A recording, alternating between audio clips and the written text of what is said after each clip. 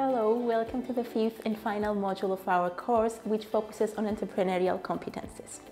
Here, you will build upon the knowledge you have gained in the previous modules and learn how to create sustainable and inclusive city tours within the creative and cultural industries. The module is divided into three main parts. The first part is focused on entrepreneurship, sustainability and inclusion, and it provides an overview of social entrepreneurship, business planning, and how to establish sustainable business strategies. More particularly, you will learn how to develop inclusive city tours. The second part of the module introduces strategic planning and marketing, and it provides useful tips on inclusive marketing policies, digital leadership, and how to create a strong team. The third part explores the importance of creativity in social enterprises and the use of technological innovation when developing city tours.